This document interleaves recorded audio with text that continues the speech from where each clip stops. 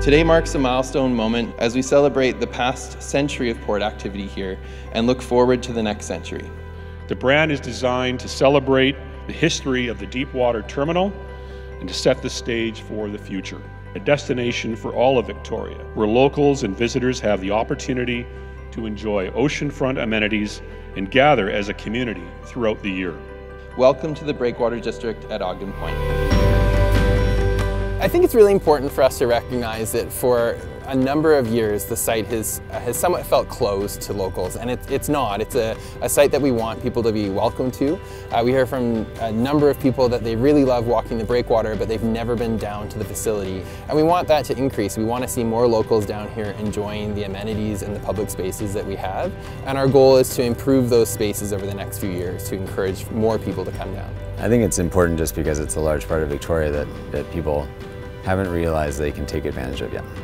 Beyond the actual breakwater itself and the walk that everyone sort of knows and loves, there's cruise ships and there's Coast Guard ships and there's jet-propelled helicopters, and there's just a lot more to it, and it's just an extra few steps.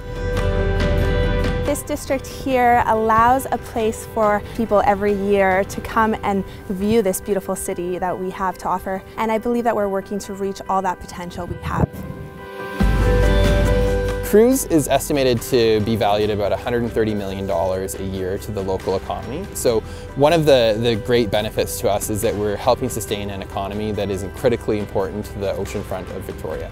It really benefits the businesses that are here, not only the businesses that are in this particular region, but all throughout Vancouver Island. And the tourism that it brings, and the return visits that it brings as well, because chances are people will be back when they see how great it is.